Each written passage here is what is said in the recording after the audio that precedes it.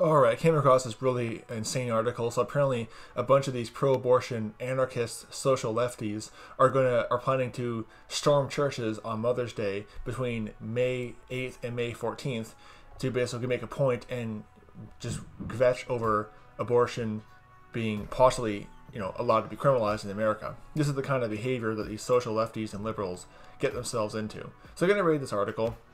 This is on robertspencer.org, formerly called Jihad Watch, and they have branched out to where they do also still cover Islam, but also other stuff too. And it says here, a pro-abortion group encourages supporters to storm churches nationwide on Mother's Day.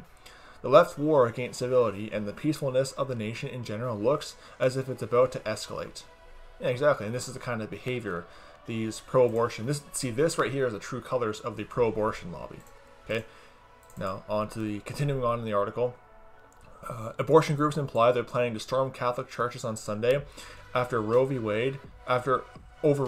Sorry, not good at reading on a computer. By Christine Steller's Daily Caller, May 6, 2022.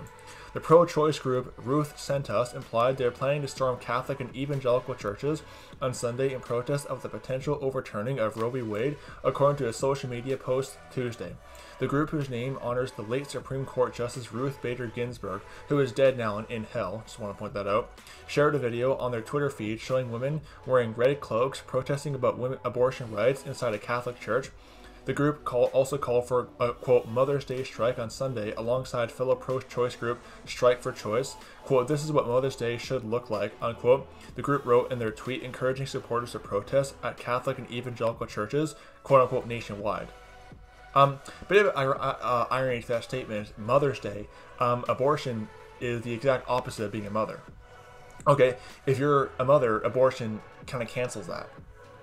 So, this is what Mother's Day should look like. You think abortion has anything to do with Mother's Day? No, abortion prevents you from being a mother. It's a bunch of just lunacy from these pro-abortion anarchists. But what do you expect? It's that simple. This is the kind of fruit. This right here is the true colors of the pro-abortion lobby. A bunch of lawless anarchists. So don't be deceived. 1 Samuel chapter 15 verse 23 says, rebellion is as a sin of witchcraft. This right here is proof of that. So don't be deceived. May the grace of our Lord Jesus Christ be with all the brethren. Goodbye. Oh, also, I want to just a little side note as well.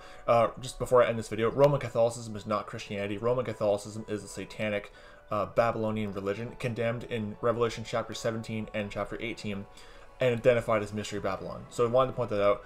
Roman Catholicism is not Christianity. However, a broken clock is right twice a day.